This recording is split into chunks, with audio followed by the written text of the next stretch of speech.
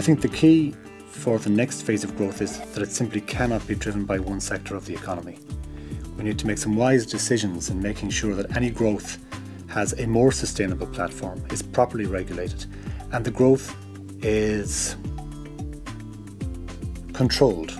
We've seen in the last number of years the success of Ireland has been that it hasn't put all its eggs into one basket. So we have medical devices being strong, financial services, pharmachem, ICT and food and drink. And I think that all of those sectors can thrive. In other sectors, I think the focus for Irish business has to be to create more opportunity for its export leaders.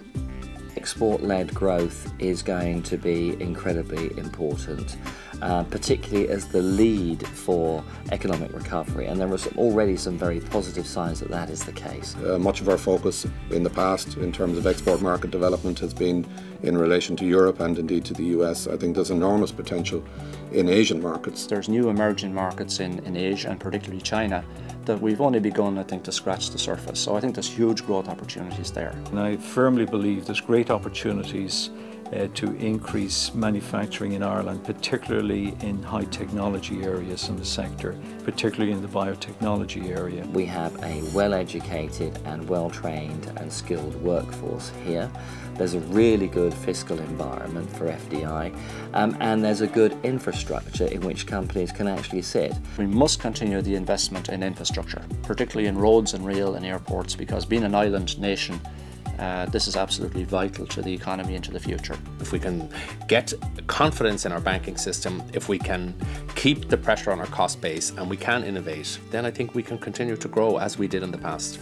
I do think we would need to see a return of consumer confidence, allied perhaps to a recovery in the global economy and a focus on job creation. I think it'll be structurally lower growth. I think it'll be structurally better growth. We will avoid the bubble economy that we came from.